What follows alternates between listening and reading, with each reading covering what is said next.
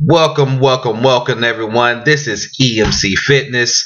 I'm that guy, TJ Jackson, and we're here with another great fitness question, and I'm here with some great fitness answers. So let's get it going. Tonight's email comes from Lisa Marie Lopez, straight out of Macon, Georgia, and she wants to know, hey E.M.C, how can I get rid of that fat after pregnancy stomach?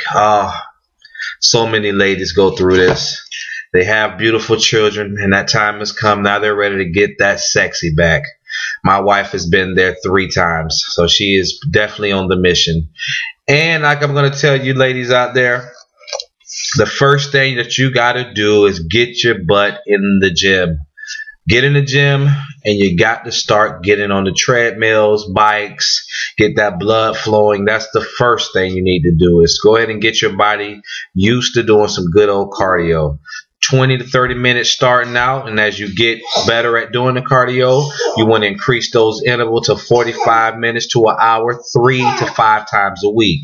Second thing you want to do, drink plenty of water, 1 gallon to 1.5 gallons a day. That's going to help flush the system and also help you remove the extra weight around the waist area. Thirdly, you have to watch the amount of food that you're eating, point blank period. No matter what a person tells you, the key is to lose the fat. You're going to have to watch what you're eating. You're going to have to eat less.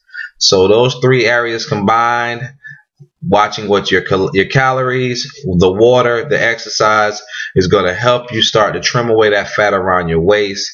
And the last but not least, most important key is consistency. You got to keep going. It's not going to happen overnight, but the consistency and dedication is what you're going to have to do to bring those results to reality. I hope that answers your question.